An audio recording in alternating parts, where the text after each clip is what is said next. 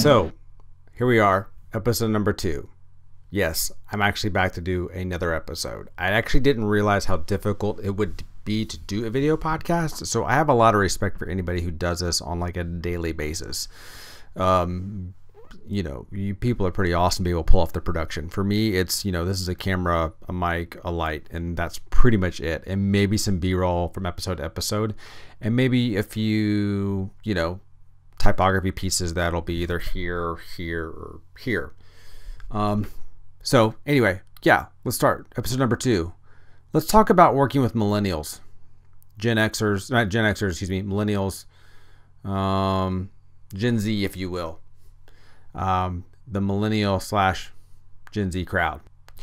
I've had the opportunity to hire a lot of different people of a lot of different age groups, in my work. And I've always noticed that we get a lot of talk and conversation about how millennials are different, and how a lot of times we get this rap of millennials and how they're very hard to work with.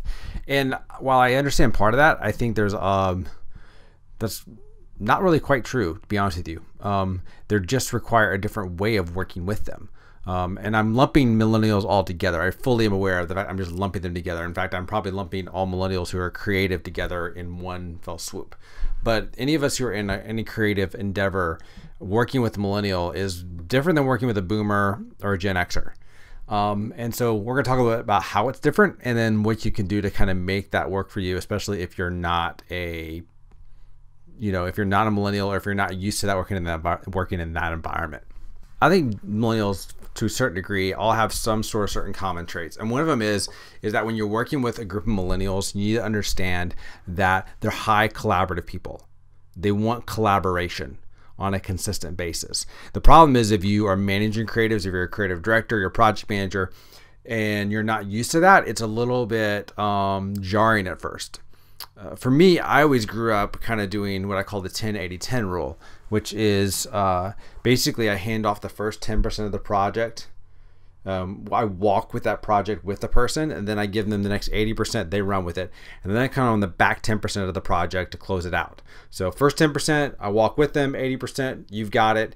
And on the back 10%, I come back to kind of, hey, let's do the project handoff, send it off to the client, etc.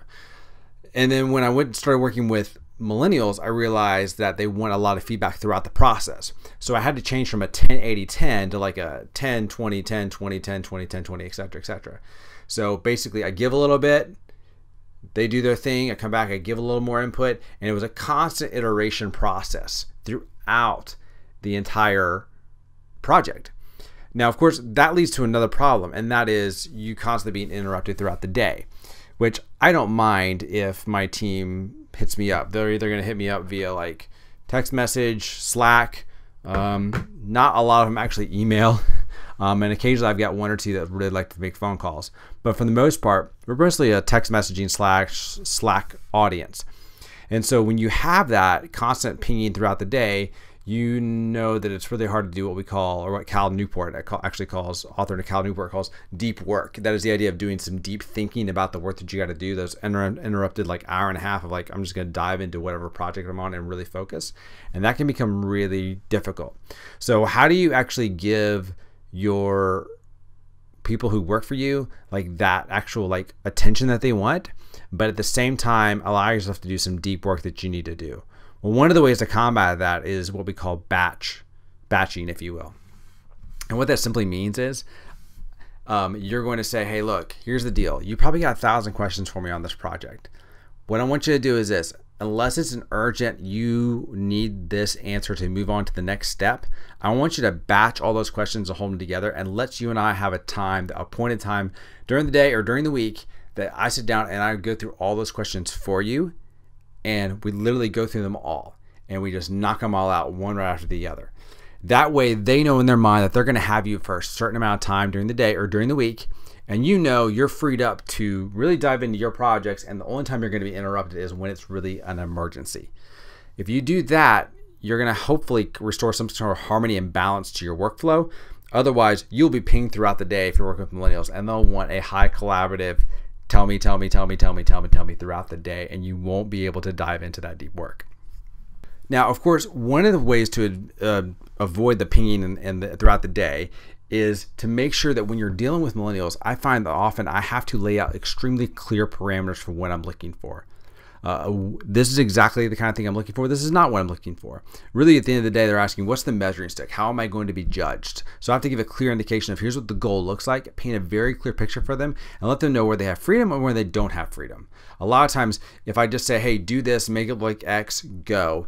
A lot of times I get just kind of this glass-eyed stare. In no way, shape, or form does it mean that they're not intelligent enough to handle the project. That's not it at all. The problem is on me not clearly outlining what I'm actually really looking for and just expecting them just to go with it. When the reality of it is they're looking for more of a collaborative takeoff to the project, for the lift off to the project, if you will, for it to start. The other thing you've got to realize is that when you're dealing with millennials, there's not a hard cutoff line between work and life itself, personal life. They are kind of much more like this. So if you're a Gen Xer, Gen Xers are pretty much known for, they go to work, they come home, they kind of flip the switch, and then they're home. Okay? And that's just kind of how they're raised, what they probably saw with their mom and dad. However, that's not the way millennials work. For them, it's a constant flow throughout the day. So I've come to realize that if a millennial is on their computer checking Facebook, it's not the end of the world. If they've got a doctor appointment in the middle of the day, not the end of the world. Because the reality of it is at 10 o'clock at night, they may be working on something for me.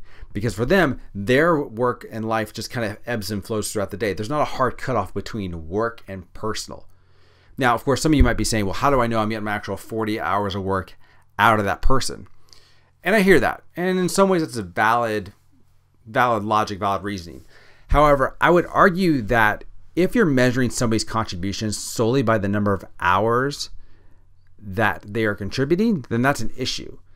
I challenge you that it's when you work with millennials to judge them not on the amount of hours they spend in the office, but what they actually contribute when they're there. Like, what are they actually putting into the system? In other words, focus on the results of their work and not the amount of time they put in their work. Because they can spend 40 hours in the office and it can be a horrible 40 hours. Or, yeah, they're there for 40 hours, and are they there mentally all the time? Maybe not, but the time they are there, they produce amazing results. It's just a little bit of the give and the go. That's the new nature of the workflow and how they work. Now, it doesn't mean they're not hustling, they're not working hard. Again, they might work on the weekends when you wouldn't want to work on the weekends. But for them, it's a constant work that happens throughout the day, happens throughout their life, just like personal life. Again, it's weaving in and out. It's not this static, hard cutoff line that a lot of us are used to when we're working with coworkers. Again, I want to reiterate, I'm not trying to cast all millennials in like this thing that this is what they are, but I'm letting you know that if you're managing, you're working with millennials, they're an amazing, amazing group of people to work with. They are highly collaborative. They want to work together. They believe in a cause, a mission, and something, a greater, higher purpose to their work. And that is fantastic.